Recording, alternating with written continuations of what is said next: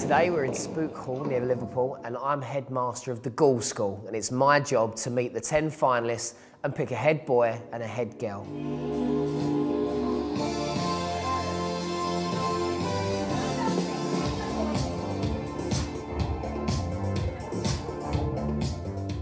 I've been here making hats and I like the best doing dancing. I've had a lot of fun with the kids today. Some very, very worthy finalists, and it was very difficult to pick a winner. But we did lots of activities on the day and we was able to pick just one head boy and girl. Joseph Murray for being the head boy of the Ghoul School. Congratulations. I feel amazed. It's really exciting.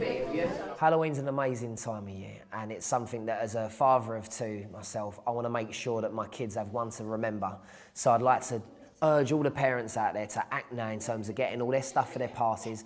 First of all, most importantly, costumes. The favourites this year are definitely going to be witches' outfits, vampires as well, which are, you know, one of the favourite, I'd say. But especially if you've got kids in the house or you're going to have a party, you need to decorate the house as well. But also, you don't have to buy real pumpkins. You can actually make pumpkin balloons, stick them outside the house so that everybody knows where the party is.